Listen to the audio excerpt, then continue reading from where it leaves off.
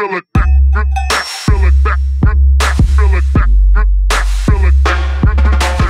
yeah, man, so you're doing the standing desk. I'm just curious because I have the sit stand one where it's motorized. You can move it up and down. But I can't, I like it, but I can't stand at it for more than maybe an hour or two a day without getting pretty uncomfortable. Yes. How long, do you stand all day? I stand most of the day. It took me a while to segue over. And there's this thing on the ground that's basically like this rubber mat that has texture on it so that I can move on it. So I'm actually moving around it. If I'm just standing, I'm on these hardwood floors. If I stand on them directly, it can be uncomfortable. But if I'm actually like moving around and stretching my calves, I can stay here for a long time. And somehow I feel more active, like I'm ready to attack the Ableton session. I know what you mean, man. I mean, anytime I'm working on a session and I get stuck in a loop where I'm just listening to the same thing over and over, or I don't know what the next step is, standing up and just working that way, it does give you this weird new influx of energy. It does. Yeah, it really does. And I found that especially for doing super long sessions that if you're sitting, you're actually actively doing a little bit of damage all day. But I don't think you need to stand the entire time, but I think it's best to be moving back and forth or sitting and standing. But I think I really like the fact that I'm getting a little workout. Yeah, it's great. Oh, I mean, it's way better for your health. I think, we see more and more all these studies about how terrible sitting for long periods of time is for our bodies. And I think this is true for plenty of industries. I mean, anyone who works with computers is the same way. But, for musicians, electronic musicians, we really kind of hit all the checklist of all the worst things, right? Because it's sitting for long periods of time. It's no sleep. It's tons of rough travel, all of those kinds of things. And then as you get older, if you're lucky enough to have a long career, your body just deteriorates and deals with it worse and worse. Yes. I mean, that's been the thing this year. Well, last year, 2020, I mean, we had a big tour planned and we were going to continue the hamster wheel of touring, and stopping has allowed me to get really healthy and focus on that sort of stuff, which has been really fun fringe benefit of having a tour be canceled, which has all sorts of other implications. I'm sure that you had the same experience, but when you're constantly coming and going and traveling, you don't really have the ability to set up a routine and really exercise and do whatever it is that's meaningful to you. So that has been the benefit of this past year for me. Yo, absolutely, man. I mean, I tend to think of you as a pretty health conscious kind of person, somebody who tries to take care of themselves. Were you, even for this last tour, this last cycle, were you in some habits that were not so good? Like, what did you change over the last year? I've been pretty healthy, I would say, on the spectrum of just complete party mode into health junkie. Over time, I've gotten more and more healthy. And Glitch Mob in general, we're all the people on tour where we would go out and find healthy food to eat organic for the most part, although we also still have fun a little bit, but we're very health conscious. And so for me, it was really the sleep deprivation that came along with touring and pretty much living on the bus. I sleep really well in general. I'm blessed to not have insomnia or anything that really interrupts my sleep. I'm the same, yeah.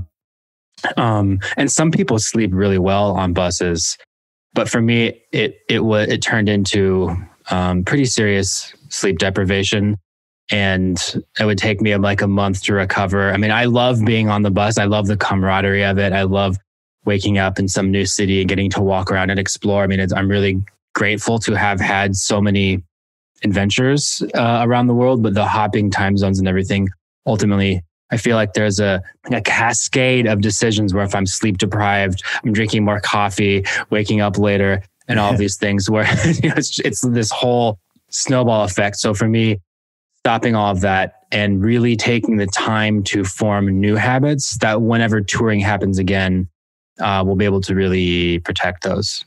Yeah, that's so important, man. And a lot of people I've talked to on the show over the last year have said something similar to that. I really do hope, because I'm sure you remember, like when all of this started, almost a year ago now, and everybody was pulled off the road at the same time. I think for those first couple months, people were talking about, this is going to change everything. When shows come back, everything's going to be different. People are going to experiment with their music and we're all going to change our lifestyles. And I don't know, I hope that happens, but I feel like some of that energy has maybe waned as people have gotten more and more tired. Yeah, I mean, it's going to be so fascinating to see what happens when live shows can come on in a real capacity. And I don't really count the drive-in shows or the bubble shows, but I mean, actually in a concert venue with a couple hundred people. I mean, like Ultra was just happening in Taiwan. It's fully online there. Yeah. It looks, it's so crazy to actually see that happening. So it'll be really interesting to see. I mean, I am excited to see if there will be smaller shows happening, underplays, because at first, I mean, who knows what's going to happen? But I imagine at first some of the venues will not allow in thousands of people, that there'll be smaller shows. So that was always an exciting thing for me, to think that there would be a reason to have a really big venue with tables spread apart and kind of get back to what it's like to play to a really intimate crowd, because there's an energy there that you can't get with really massive festival stages. Yeah, it's true, man. And I think the touring landscape, at least at first, is probably going to be so crowded, right? Because everybody's going to try to get in as soon as they can. Everybody is trying to book their tours on top of each other. And I feel like, I hope, this is my hope I'm putting out into the world, is that, there is a bit more of that underground energy that comes to fill in the desire for it, right? Because if all of the main venues are going to be taken by the biggest names for the first, 6 months or so, I hope we find more alternative venues, underground spaces, creative ideas for, different ways to put on shows, so that everyone can kind of get in there, and then hopefully the crowds can get all these different kinds of experiences. Yeah, absolutely. And I think there's one of the huge benefits of live streaming that I've seen in myself, in all my various projects within Glitch Mob and friends, is that people feel the freedom to experiment with new sounds and new visual setups, because you don't have to simply just rock the crowd. And I think that there's this new strand of experimentation that has come in. And I've had so many conversations with people about how they feel liberated during their live stream sets. And I do think that will come back into the way that people play and perform and even create music, because right now, I mean, if you think about, David Byrne talks about this in his book, and you and I might have spoken about this on the first podcast, but how music exists in a relationship or a conversation with the venue in which it's performed, right? It does not exist in a bubble. Right. And that place that, at least as far as, let's say, dance music that's meant for big stages, that place does not exist. So it's strange to me. I mean, we're working on a new Glitch Mob record right now. We just started the process, and it's fascinating to feel. So when we wrote See Without Eyes in 2017, just thinking about the process of writing music for the Blade and for our stage, or thinking about the festivals that we would be playing. And it doesn't have to even be a conscious decision of like, this is going to sound good here, but it's baked into the whole process. And right now, I don't have that. So creatively, I think it's really good to shake things up and jostle the snow globe around. So I think there's going to be some really good music that's going to come out of this whole process. I hope so, man. And that's awesome to hear that you guys are working on another record right now, because when I think about Glitch Mob music, I mean, obviously you guys do huge shows, and you have the Blade, which is your stage setup that's, visually impressive. People can watch you perform, it's like a physical performance. There's all these different components to it. But when I think about your actual music, it could fit in a lot of different categories.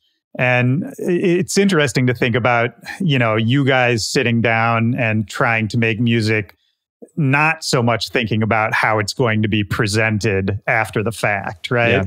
Like, was that a conscious mind shift, or are you finding it to be that? Like, when you guys get together and write music for this new album, are you consciously trying to push out those thoughts of, how are we eventually going to present this?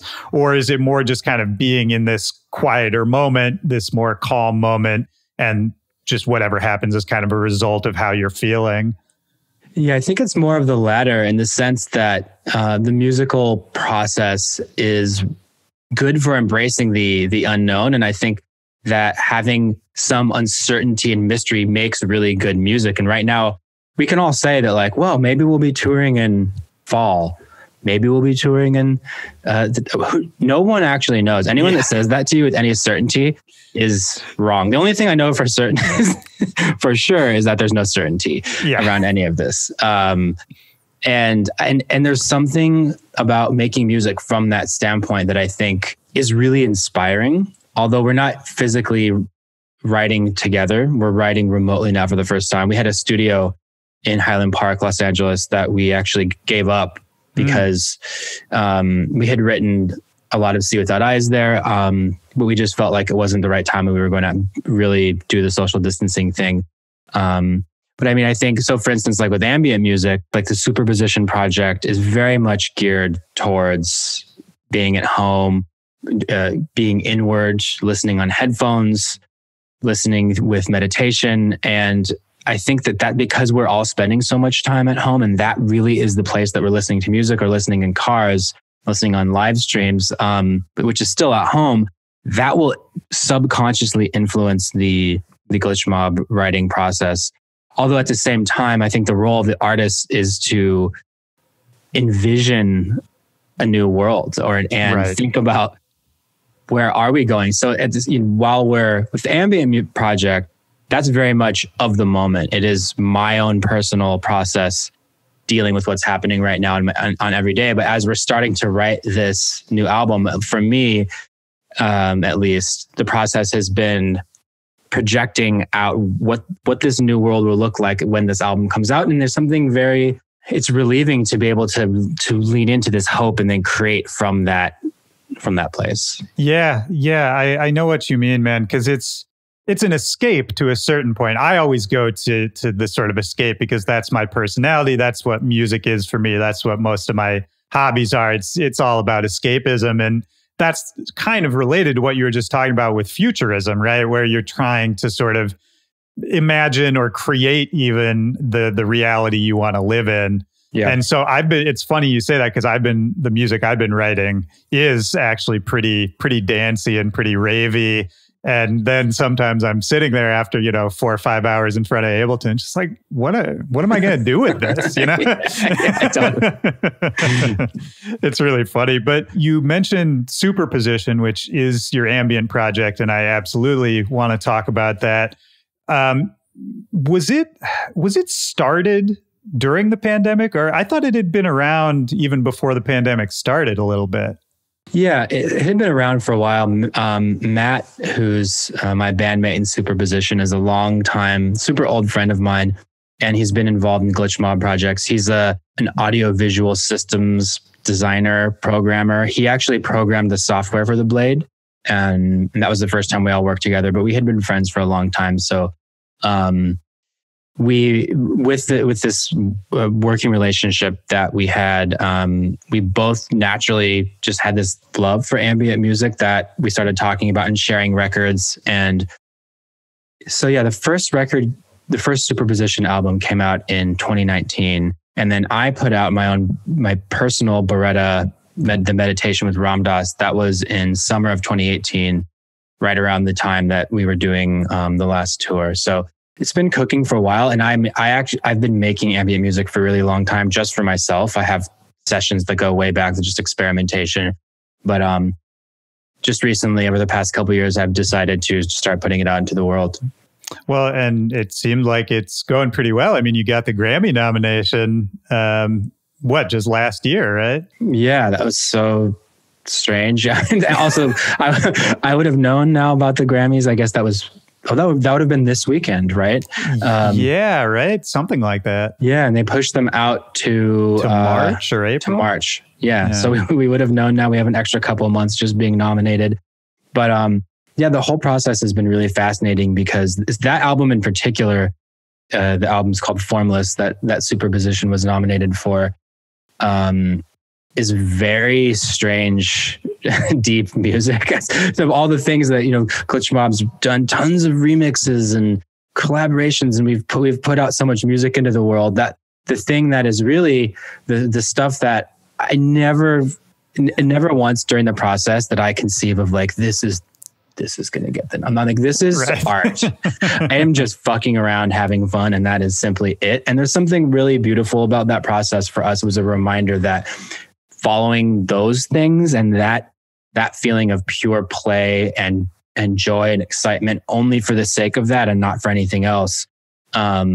And that's not to downplay anything that Glitch Mob has done. It was just like this total random occurrence that this strange side project hobby thing got a nomination, and really reminded me that to follow those things that really connect in that way. Yeah. I mean, there's so much in what you just said, man, because I think it's so easy for us, especially if you've committed to a project and put a lot of time, some years into it, to sort of feel like even if you want to, it would be a bad idea to shift gears or to try other things because of this investment that you've put in, right? And all this time that's sort of, in a weird way, it starts weighing you down over time. Yeah. And I love that you got the nomination for that, man. I think that's super inspirational. And I think that's sort of a vote for creative freedom, right? In that there's always going to be, like, the Glitch Mob does very well. The Glitch Mob is very popular, but there's always going to be new audiences and new people and different ways to connect with people if you keep following, whatever it is, the passion, the curiosity, all of that. I mean, I listened to the Superposition record and it's fantastic. I have not listened to the other nominees. Because, you said, it's a weird project. It's weird that they would get nominated. In my head, probably all the ambient Grammy nominees are a little weird. Yeah, well, the other interesting thing that's happening is that what's funny how people look at the Grammy nominations and they kind of give like a thumbs up or a thumbs down. But the general sentiment is that this year they did a really good job of putting their finger on the pulse of what's happening. And it feels like a pretty good representation. Now, there's always people that are going to get snubbed. They can't fit everyone in there.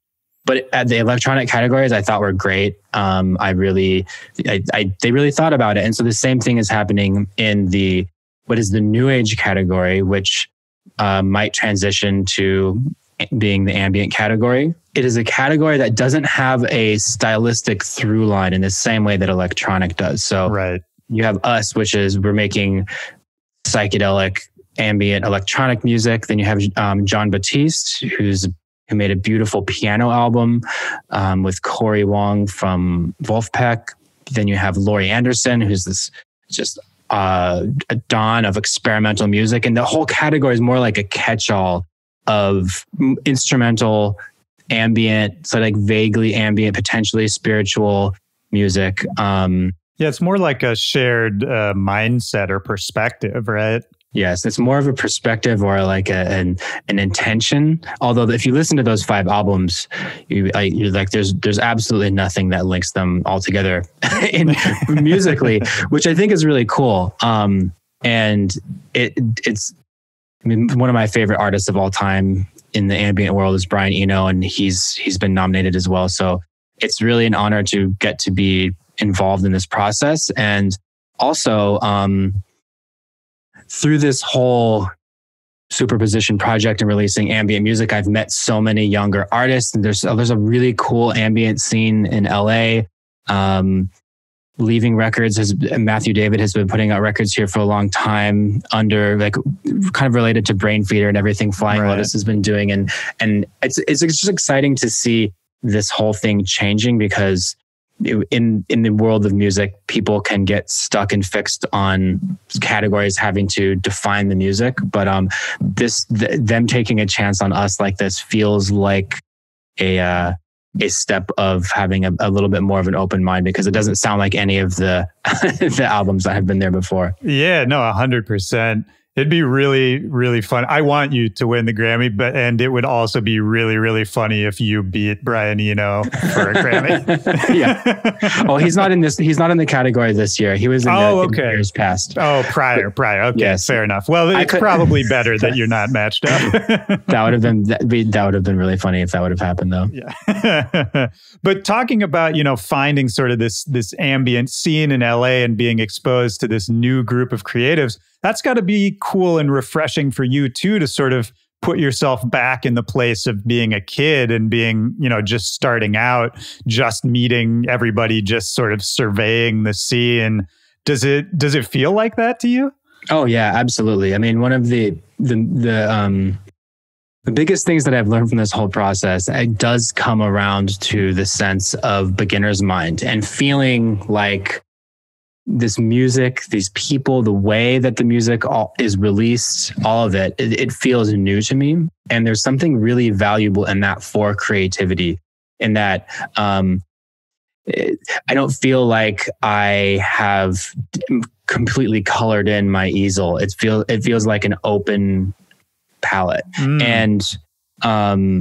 And you can actually, that feeling and that sensation has moved laterally to other projects as well. Because even though, for instance, like Glitch Mob has a sound, has a catalog of music, and there's an expectation for what it sounds like, that can be limiting, but it can also be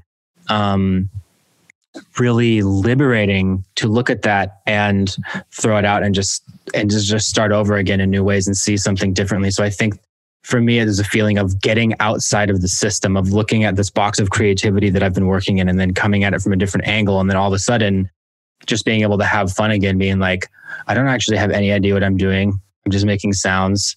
Yeah. Great.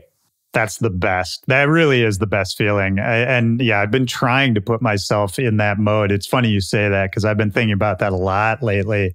I think that's one of the best things anyone who does anything creative can do, is try to make yourself forget all the shit you already know. Exactly. Yes. As counterintuitive as that sounds. It's true, right? It's like you learn all these frameworks, you study, you have experience, and then when you actually sit down, you have to just let it go and see what comes out, and not follow those things that that predefine what it's going to be, because the best music happens, the best creation happens, I believe, when it comes from an authentic place. Right. 100%. If you can point to anything specific, it's okay if you can't, but you were talking about being exposed to this new ambient scene and seeing the way they did it, the way they were releasing music, the way they were communicating with each other. So whether it's anything like that, or even something compositionally, when you're putting together tracks for Superposition, has working in the ambient scene given you anything that you've been able to take and apply to other projects, talking about these new perspectives? Is there anything more specifically you can point to? Yeah, there's a lot there. One of the most liberating things is creating music without a grid or tempo. Like when we're writing, there's no click, there's no drums, there's no tempo. Sometimes we'll start creating and we'll have no idea like what tempo we're working in. But the interesting thing is that coming back, we'll be able to find a tempo in there. But really, it's just coloring on a page and going completely by intuition and following the intuition more than following structure and rules. So what does it look like if you and Matt are putting together a track for Superposition, and you're starting with a blank page? Do you guys have any kind of process? Like how would a track for Superposition start? Yeah, there's a process that's emerged over time, although it wasn't always with us. But we have a bunch of instruments that we've made, right? So there's predetermined. I have sets of stacks of soft synths and EQs and these crazy patches that I've made where you just play one note and it makes this whole world of sound and plays out. And so the whole thing is very quick, right? Where I don't spend a lot of time designing patches in the moment because I have this kit of pre-made patches and instruments. So we basically just start playing and follow what sounds good, and everything moves really, really quickly. And because you don't have a traditional song structure that you're trying to make someone remember something in particular, it can move, and it's more about forms and shapes than it is about individual little pieces. So we'll think of an arc of something more like a wave. And in that way, it's more influenced by nature. There's waves, there's a lot of space in there too. And sometimes it's actually just about creating space for you to float around in that feels more like your mind, that like consciousness, where it doesn't always have to be telling a story the whole time. You know, it's like, especially with Glitch Mob, it's polar opposite, where every song is telling a story. It's a story that has an emotion attached to it. There's a directionality and a force of that emotion. This one is, maybe it's a little bit melancholy and it's epic, and we are taking you through this. And then there's so much detail put into, because there's no vocals, but we treat the synths in the Glitch Mob like vocals, like everything has a character to it. And this is the opposite, where the type of ambient music that we like to make really isn't super suggestive. It's more like a place that you can go, and there's layers in there. There's tons and tons of detail, but it doesn't really graft a super serious emotion onto it, because the thing with ambient, when there's no drums, I mean, sometimes there's a little bit of percussion and rhythm, but it's not, but most of the stuff doesn't have traditional kick snare. If you start to put in string arrangements that are really intense, it starts to sound like a movie soundtrack, right? It's like, so it's really about letting people make up their own mind and really playing with negative space a lot, because a lot of people use it for meditation or calming themselves. So it does have a purpose. It doesn't have to also. I mean, you can obviously, music is so personal. I mean, I've learned that one person can listen to an album and think that it's sad. The other person is going to think that it's happy. But the goal with this one is not really to grab someone by the lapel and take them on down this tunnel. Well, I mean, I think the worst thing any artist can do is try to tell people the right way to consume their work, right? Yes. Yes, that is...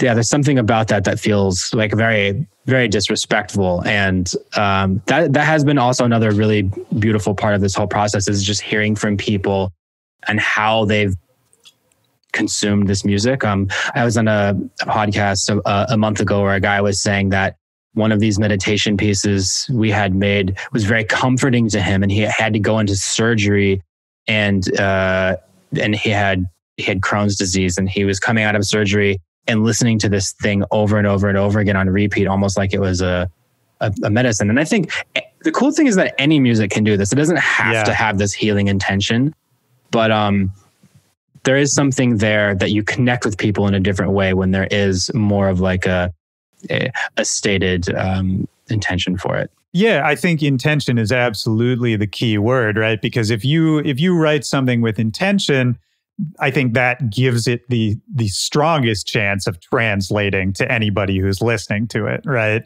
And that's the only thing that people are going to connect with at the end of the day is, that authentic feeling that, hopefully, if we're doing our best work, is going to come through in what we make. And you mentioned, that you've also, in the Superposition project, I mean, you've done these sort of, I don't know what to call them, but you've worked with meditations from, people like Ram Dass or Alan Watts. And well, maybe for the podcast, we should just say, who are these people? First of all, what is your relationship to them? And then what is sort of the process of working with, their meditations, their vocals? Because it's got to be super different than just working on a song with somebody. It's way different than working on a normal song with vocals in the feature. So the way I started doing these meditations was, zooming out a little bit. I've been into meditation for a while now on my own. I started with transcendental meditation, which is one method.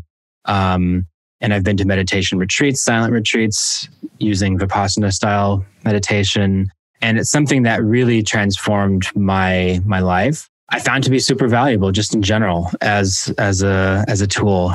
And how long ago did you get into meditation? It's been about 10 years now for me. I have a friend that got me into TM, and it's just been with me ever since. Not every single day, but I would say most days, aside from crazy travel days over the past decade, I've been meditating. And when I discovered Ram Dass's work, it was after having some really impactful psychedelic experiences where it was a combination of meditation for me and a lot of preparation and using them through a therapeutic lens. So this was not recreation, just like out in the world, but I had a series of very powerful experiences that really changed things for me in my own personal landscape. And then I discovered Ram Dass, and it was the perfect marriage of ideas and what was happening to me at the time. And I mean, for people who don't know, who is Ram Dass? Yeah, Ram Dass, who passed away relatively recently, is a teacher who started off in the West, and he was part of the original of the Harvard psilocybin experiment in the 60s, who was kicked out. Then to make a long story short, he went to India and started meditating, and then came back to the West and brought these, in the middle of the whole hippie culture thing, he brought these ideas back, and he became a really incredible teacher where he channeled a lot of his, let's say he channeled, but he repackaged them for the Western audience. And so at the time, there wasn't much talk of meditation in the West. So he brought them back. Same thing with Alan Watts. Alan Watts was a little bit before him, but he was a teacher that traveled to Japan and studied with Zen teachers, and then repackaged and translated a lot of this stuff from Eastern philosophy into the West. So for me, when I started really going deep into all this work, I wanted to find a way to contribute in some way. And I found these meditations and this audio through looking on YouTube, because there's a whole world of people who take Alan Watts talks, meditations, and put music on them. But I didn't find anything exactly like I wanted to hear. So I just started creating these things. And I think of, meditation with music. The music, it's like when you have to give a dog a pill and you put it in peanut butter. That's a great analogy. The music really just helps it slide down. And then at the same time, I wanted to help create rabbit holes from our world of electronic music back down to these teachings, which have been really super useful for me. And there's nothing to believe about them. There's nothing religious. It's really just ways of observing what it's like to be a human. Sure. Yeah. Just different ways of kind of thinking about how you go about your life, right? Yeah, that's it. How you act in the world, how you interact with people. And what was it like, to working with these teachings and these recordings that obviously mean a lot to you and mean a lot to a lot of people? Was it nerve-wracking a bit to try to put something out using, these decades old from, these famous teachers and thinkers? Did you feel a certain pressure to do them justice? I didn't really feel pressure. I think that when I was making these things and we create these meditations, the whole process is very meditative for us. So I feel like I have to create from that headspace because it's so easy. It's a constant, just in general life, especially creativity, is a constant feedback loop between overthinking and then like coming back to the moment, right? It's so easy to overthink things and then get lost in our ego constructions of what this thing is going to be and what it needs to be and what it should be. And then the irony is if I would get lost in the overthinking while listening to these teachings, for me, it was always like, okay, I'm just going to come back and make something that that really just, it's like ornamentation, right? Where I wasn't really trying to do too much to them. But I did know that I wanted to, just like I was talking about the ambient music in general, create a space for people to listen and experience the teachings in a way with the music. It's almost this soothing mechanism. But it really wasn't meant to make up your mind about what they're really what they're really saying there. They're almost just like the vocals come in, they unhook you from your problems for a moment, and then the music is there to keep it washing. Right. Yeah. And you can take from it whatever you take from it. I like that. And it's interesting, you mentioned these psychedelic experiences also sort of coming hand in hand with discovering meditation and these teachers and all that. And I remember when you and the rest of the Glitch Mob were on the podcast the last time, you had mentioned some early psychedelic experiences that sort of opened your eyes to the possibilities of, altered experiences combined with music and all of that. And so am I right in saying that sort of you've had this relationship with psychedelics for a large part of your life that is now you're sort of honing in on and looking at a little more clinically and a little more therapeutically?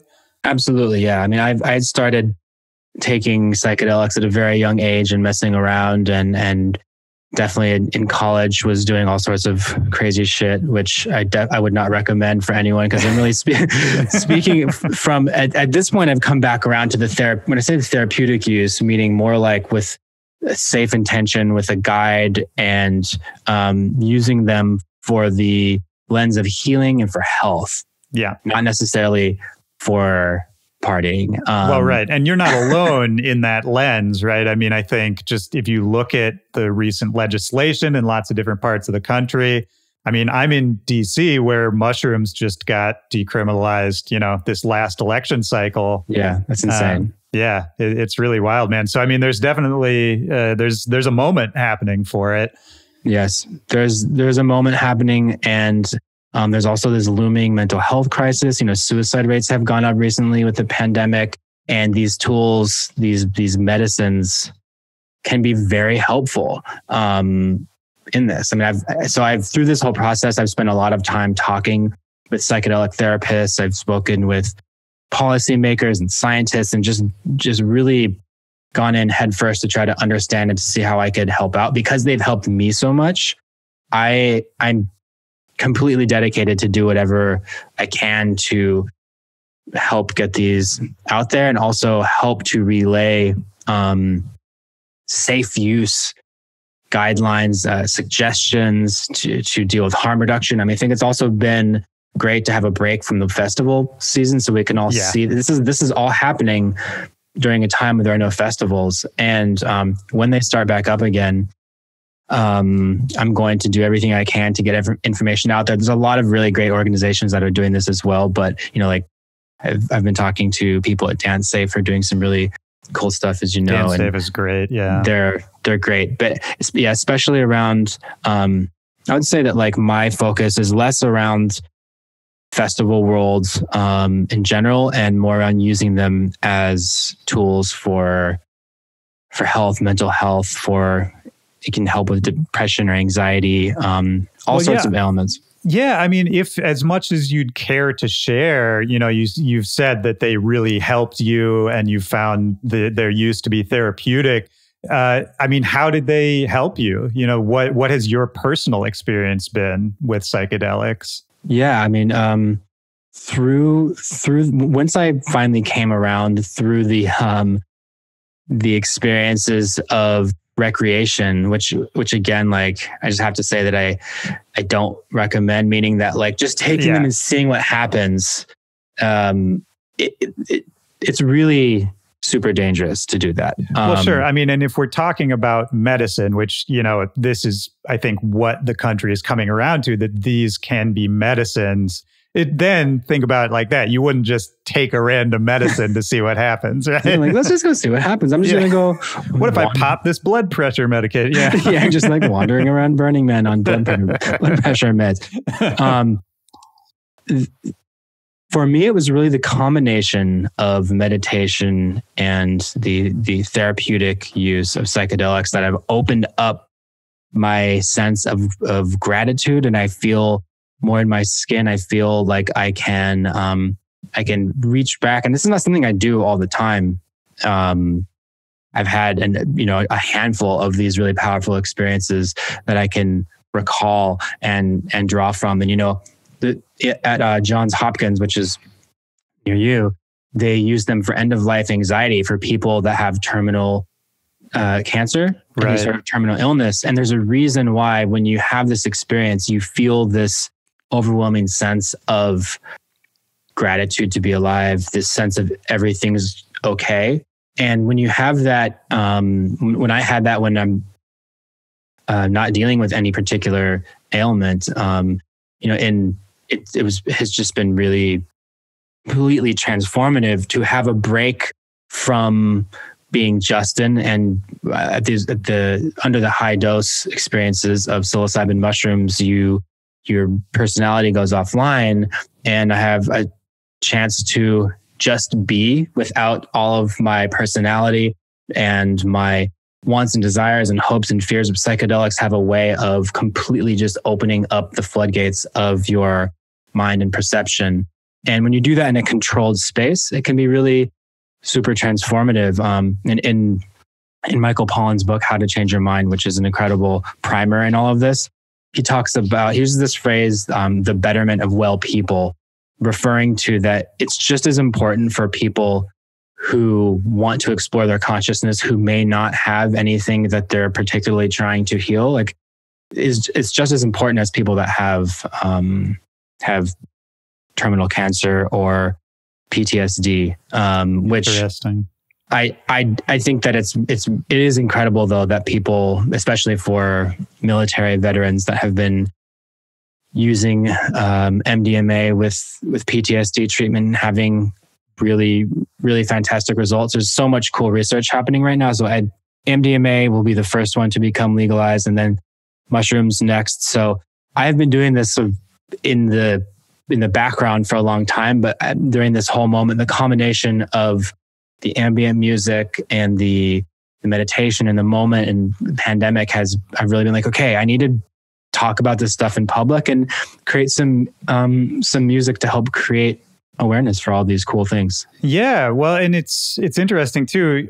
Tell me if I'm right about this, but I would imagine years ago, there's probably a little more anxiety about talking about this stuff in public, right? Because for any of this, for even true believers for years and years, it's been so unaccepted on the mainstream level that I think, if you were to make that your defining cause, I think it's pretty easy for people to sort of, shove you off into a corner somewhere. Yes, exactly. That's completely right. You become that's a drugs person, but it's so funny because, now there's a moment where shows like 60 Minutes have been covering these, and there's very serious research happening at Johns Hopkins, and Western science is starting to come around to understand things that other indigenous cultures in Mexico and South America and even ancient Greece have.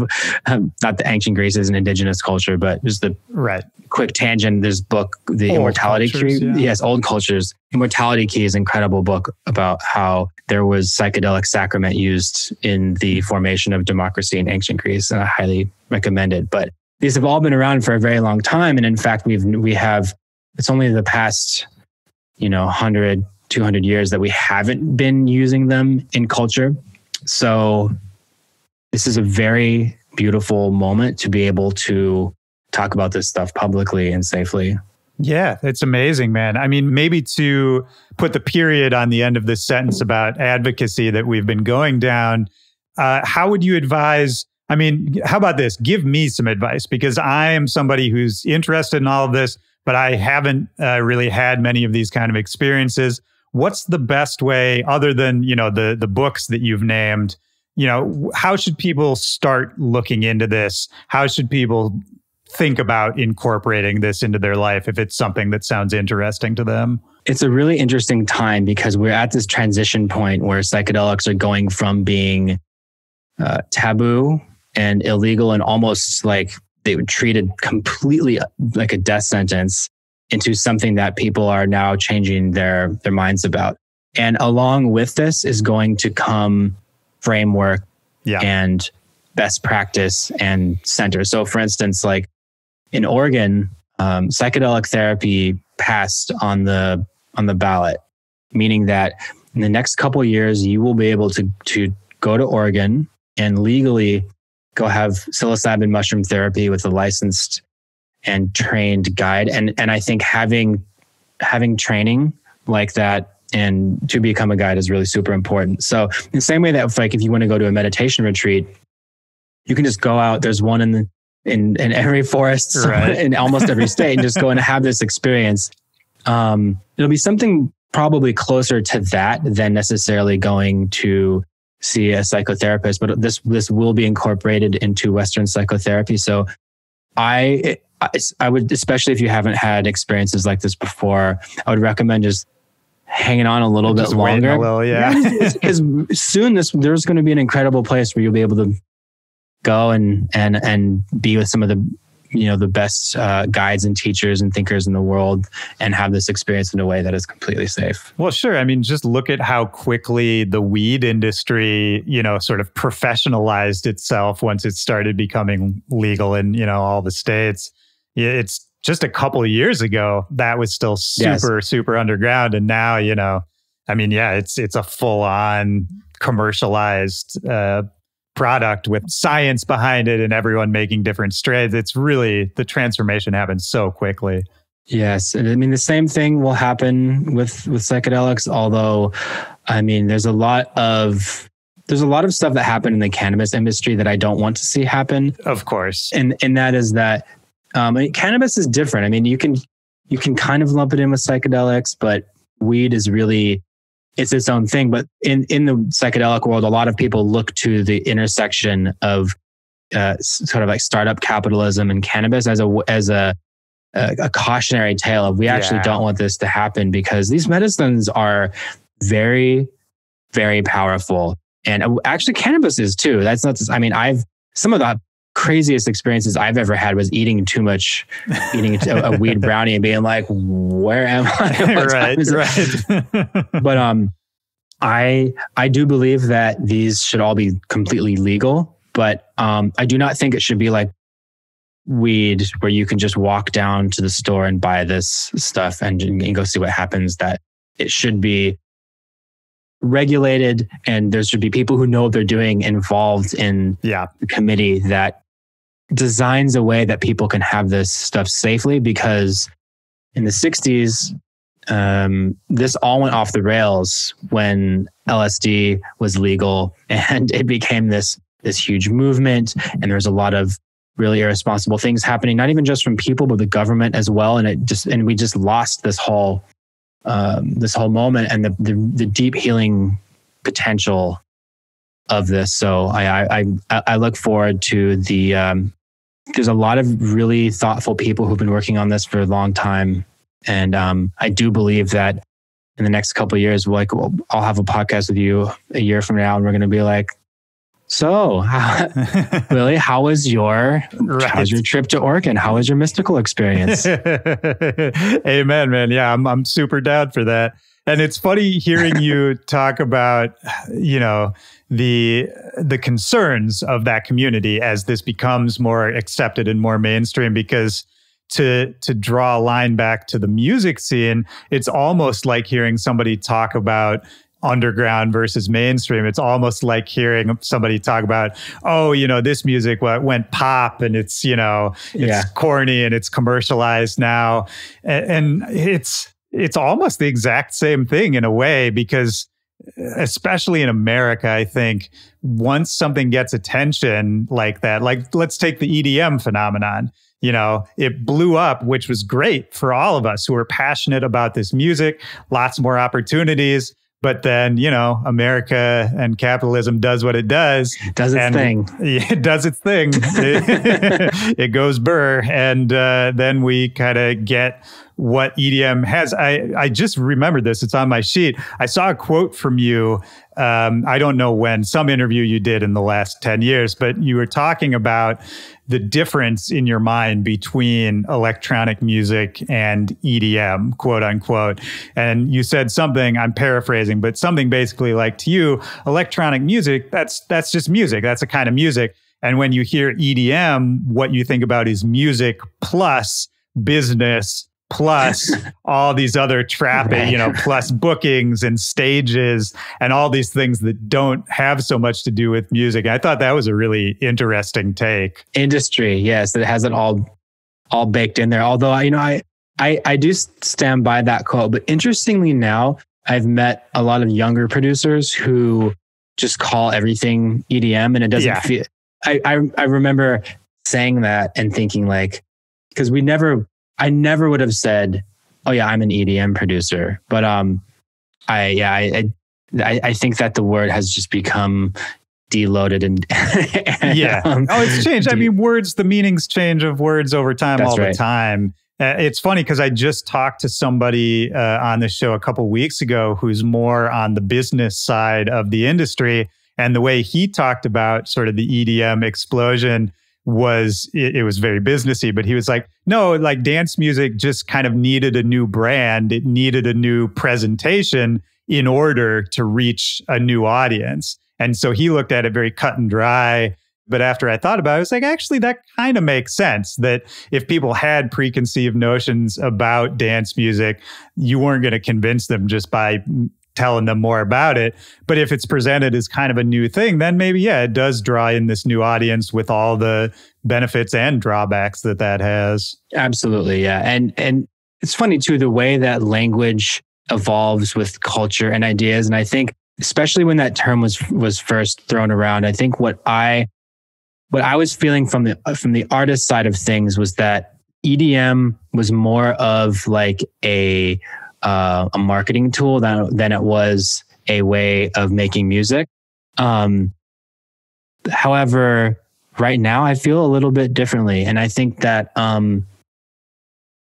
whatever is going to get more people making music, whatever is going to get more people to the shows and enjoying and appreciating and becoming part of this thing, the better. Then that's pretty much it. Oh, 100%, man. I mean, the last time I saw you in person, we've talked on the phone a few times since then, but the last time I saw you in person was when I randomly was walking around Baltimore and ran into your tour bus, just completely randomly, like literally walked into your tour bus while you were on tour with Slander and Nightmare and Seven Lions. That's right. On that big sort of like, I don't know what you call it, that big theater, like stadium kind of tour that you guys were doing, which is a very EDM tour and probably a bit of a fish out of water thing for you guys. What was it like sort of taking part in a full on like big top EDM show like that? It was the most EDM thing. It was awesome. All of those artists are just the sweetest, best people. Yeah, we had so much fun. It was just like the nice people tour. We had 3 different buses and we would go and like play paintball together. And Jeff Seven Lions is super adventurous, and he would like his crew would always plan these crazy adventures around. And so it was really honestly so fun to get outside of our zone and play those shows. And I think also, for the most part, in the world of bass music, I think people have gotten more tolerant and open-minded. You know, you have, even though that the music that we're playing is very different from both Seven Lions and Slander when Glitch Mob was on stage, people were just happy to hear something. And a lot of our fans would come, and there's the mishmash of fans, but they just wanted an energy and a feeling. And it was really fun to be out there just doing our thing and realizing that people were there for the energy. You know, it wasn't necessarily like they just had to hear that one song. It was like these little mini festivals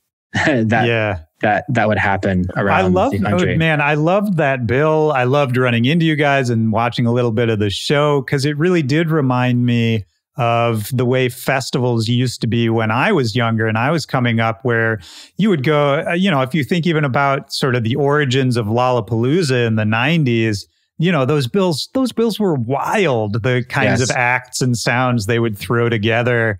And it was great to see that in dance music, because that's maybe one of my biggest bummers about how electronic music has blown up in the last several years, 5-10 years, whatever it is, this sort of the walling off between genres and people. And, you go see some big name tour and it's 4 openers who sound exactly like the headliner. And to me, there's nothing more boring than that, both as a performer and a listener, honestly. Yeah, exactly. And we had a lot of talks about this out on tour, and that's the exact thing where they're used in the rock world. People do this a lot. There's big tours where you have acts that are super, absolutely, completely different, or they take a bunch of big bands and put them together in order to create this whole experience where they're not really pigeonholing the sound into like one type of cuisine. Right? It's like you have all these different types of cuisines, and I feel like the idea is that it trusts the listener and it trusts the music fan to have their own experience and weave something completely different, and it trusts the music. So it was an incredible experience, and everyone, I mean, we all became very fond of each other, especially when I was just like, remember the first time I met Nightmare, I was like, his name is Nightmare. He's like the nicest person in the entire world. Like, he's so sweet. I am motherfucking Nightmare. Like, the best. Yeah, no, he's the sweetest person. Yeah. Yes. That's so funny, man. Yes. But it was a fun experience. I mean, it sounds crazy to be together with a group of like 50 people in various buzzes traveling around right now. But I do look forward to the day when something like that will be able to happen again, because that was right before, that was the end of 2019. We wrapped up in October. So that was final months pre-pandemic. Yeah, you got in just under the wire. Yes. Oh, man. Yeah. I hope that comes back soon as well. I mean, because you guys were playing to big crowds too. Like these were what, amphitheaters kind of, right? Yeah, they were big crowds because of all of the fan bases of each artist mixed together. We were playing really big venues. So it was really like playing festivals. I mean, playing the Gorge in Washington that was one of the craziest moments. I mean, you've been there. Like it's absolutely insane, stunningly gorgeous, and it felt like we were playing a festival there. And also for us, Glitch Mob always has this big crazy production, and we decided to do CDJs, and we brought some modular gear to sync with them and do intros and outros and some other affecting stuff. But it was the first time where we thought, okay, let's just do what everyone else is doing and set up on CDJs, play DJ set and have fun. And it was actually really fun. We're like, oh man, this is great. This is what everybody else gets to do. Yeah. Wait a second. You don't have to haul out 100,000 tons of gear and wires and drums and everything. But no, it was really fun. And Slander has this stage production that they let us use as well. So in the beginning of the night, it would transform and move around depending on who is playing. So everything was shared. And again, like this stuff just doesn't happen that much. Yeah. I want to stop on that for a second, because that's a really important point, is that you guys were all sharing the production and sharing the full stage, which I don't know if the average listener understands why that is a big deal. But in these tours, most of the time, the headliner comes out with a giant EDM-y, for lack of a better word, stage production. But anyone playing before them is basically just sort of playing in front of a blank sheet, Yes. And that's another part of the bummer of it all to me, is that again, just never seems like a fun way for the performers or for the listeners. Yeah, exactly. And there's a sense of creating an arc throughout the night where the show becomes more and more fantastical. And with this, we just turned it up right from the very beginning, and we shared this massive stage production that was designed to reconfigure depending on which artist was in it. And it was a big deal because there was a sense that every act was getting their own show. At least as far as the headliners, we had actually Sudden Death was on with us, and Huxley Ann, and Yeah, I actually haven't talked about this in so long. It's crazy thinking back to what that was really like. There were so many people on that tour. It was a super inspiring moment. I mean, sudden death, another one with a ridiculous name who ends up being the nicest person in the world. Totally. Yeah. I had him on this show, and he was talking, and the whole interview was about, obviously, the Sudden Death Project and his inspirations. And, he kept talking about, I'm channeling this anger, and, it's like this really aggressive music. And I think at one point I just said, I was like, you don't seem very angry. Yeah. I was like, where is this coming from? Yes, totally. He's such a nice guy. And that's the cool thing about music, is that you can express a part of yourself that may never see the light of day in any other way. And I mean, I feel that with my own music as well. I mean, a lot of Glitch Mob's music gets really intense, or you meet people like that a lot, where you're out there and you're like, wait, same thing. Like, wait, you're Nightmare. Your music's really aggressive. He's like, hey man. And it's I don't know. I think that like, that's the beauty of this whole process, is we are complex creatures. You don't have to just be one thing. You can be angry, or you can be super peaceful and express different things through this. Right. And I get excited about people that push boundaries and make people think about constructs and musical limitations in different ways, because there really are no rules, and there shouldn't be. You shouldn't think that there are rules or gates to doing any of this. 100%. And all of the people we talk about, almost 100% of the people we end up talking about are only the people who break the rules, right? Exactly. I mean, it's very rare that we end up talking for 5-10 minutes praising somebody who followed all the rules.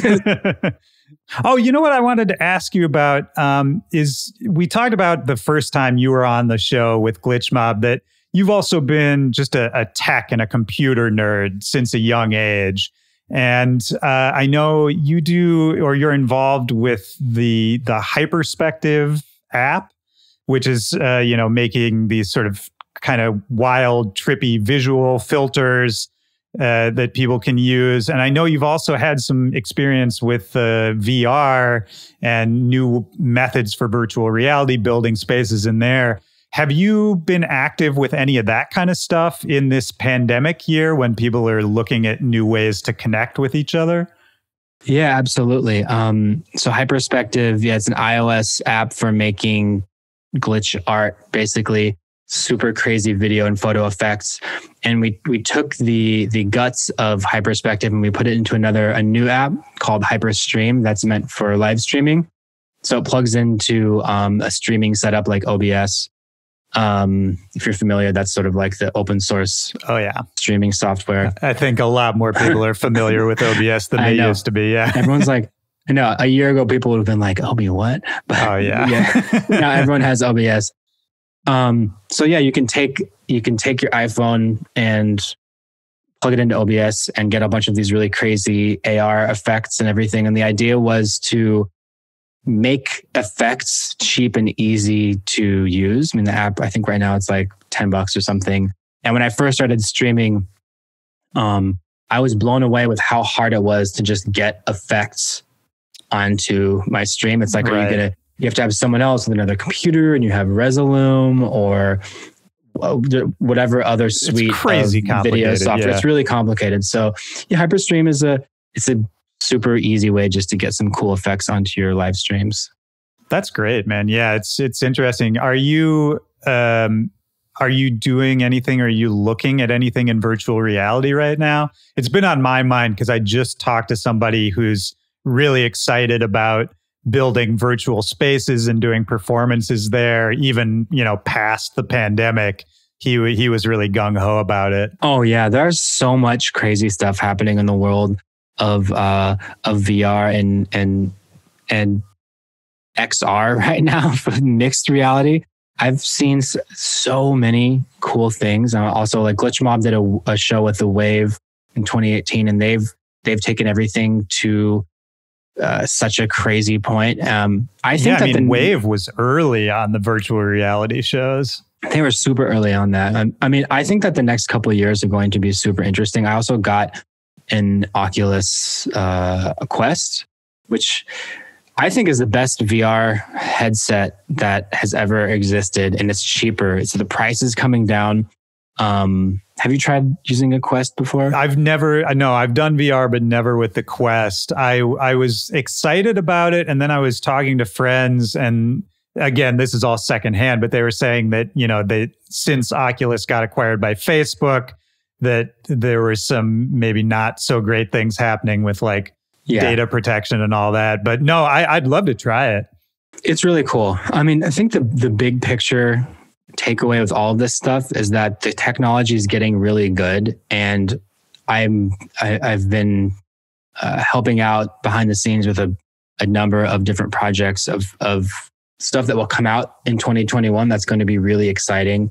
There's always rumors of Apple dropping some kind of AR headset too, and as soon as they do something, everything will change. I mean, it's the same thing with even if you just think about AirPods, right? It was like everyone used to wear those Bluetooth headsets on that one side, just this kind of goofy thing. But all of a sudden, Apple makes something. Finally, they make AirPods, and everyone has these things now, and they're sexy. They work really well for the most part. When they do something with VR, everything will change, and I think it will become a ubiquitous technology that we'll all have in our house. It's not quite there yet, so there's a lot of really exciting stuff being built. I think that I feel like right now, the groundwork is being built, although people have been working on this since the 70s, so it's not like this is a new thing, but it's all just coming to a head right now. And I think even beyond just VR, that the next the way that shows will work over the next couple years will be a hybrid of all of these things. I don't think live streaming is just going to stop once we can go to concerts again. I do think that people are sick of looking at screens, but there will be some hybrid version of this where live streams and shows will all be mashed together into some new reality, and VR will be a part of that in some level. Yeah, I think you're right, man. It's going to be so interesting to see what the sort of ripple effects of this weird year are on our little community. I mean, as we're wrapping it up here, where's your head at with all of this? You're working on a new Glitch Mob album. You're nominated for a Grammy with Superposition. We're talking about all these new technologies. What do you find yourself thinking about the most? What do you find yourself excited about the most, spending the most time on right now? So one of the most fun projects, aside from writing a new Glitch Mob record, which we're just getting going, which is always one of my most favorite, beloved processes. Superposition is starting a label called Formless. So that'll be a place to host all of our meditations. We have a meditation we've created with Eckhart Tolle that's coming out in March, and a bunch of other cool collaborations. There's a ton of collaborations happening there. And I've met, it's been really exciting to meet younger artists and other people in the community to collaborate with. So that to me, both sides of my head, right? I have the crazy Glitch Mob dance world and the crazy weird psychedelic ambient music. Those are my main 2 points of focus right now, and just staying grateful, meditating, being balanced, and enjoying it, having fun while doing it. Are you envisioning when shows eventually do come back, whenever that is, are you talking about Superposition live shows, whatever that would look like, or live meditations? Absolutely. We've played a couple shows. We did almost more like a sound bath type experience, where people are lying down. We did one at Lightning in a Bottle Festival, whichever the last one was, which was super fun. So whenever those do come back, we will have some form of a live show, although it won't be like at a normal concert venue. There's like a church here in Los Angeles where they do ambient shows. So it'll be something like that. And we've had some conversations, but I think that we'll wait until everything is just right and super safe to be able to go and do those. Yeah, of course, man. Well, it'll be interesting to see what you do with it, just, based off of how well thought out the Glitch Mob shows are. I would be very interested to see what a Superposition performance of any type looks like. Oh, thanks. It should be, it will be fun. We'll cook up something super psychedelic. I look forward to that, man. Well, this has been great, man. It's great to catch up with you every time we get to talk, man. I just feel better. So thank you for taking the time. Yes, thanks so much. That was really good, man. All right, perfect, man. Take care. Take care, Willy. Bye-bye.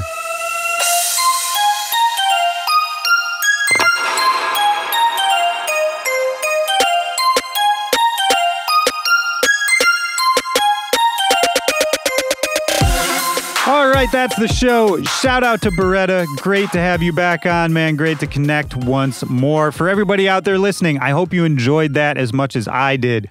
Don't forget, Boreta's got a lot going on. His group, Superposition, they are Grammy nominated for their album, Formless. They've got a new meditation album coming out very soon. If you're a streamer, you got to check out Justin's Hyperstream app. And if you, like me, are a fan of the Glitch Mob, stay tuned because they are working on something. There's a link in the description of this episode where you can go follow Justin, keep up to date with everything he's doing. Another one where you can follow me and join the back-to-back Discord. Come join the Discord, come hop in, say what up to me, I will say what up back, and then we will be best friends forever. That's how it works. If Discord is a little too much for you, you can always just hit me on social media at Willy Joy, at back-to-back-pod, or you can email me, back-to-back-pod@gmail.com is the email address. So that's it for this week. I love talking to Justin, man. Always makes me smile, always makes me feel good to hear from him. I hope he did the same for you. I hope, I hope you got something to smile about this week. Doesn't have to be a big thing, could be a little thing. I hope you're finding ways to connect with the people you love and ways to work on the things you're trying to accomplish. Even if those things are just, relaxing, taking a break. Sometimes you even got to work on that. So I guess that's the thought I'm going to leave you with this week. Just be kind to yourself. Celebrate those little victories. Enjoy those little moments. Take care. Be safe. And I will talk to you next Tuesday.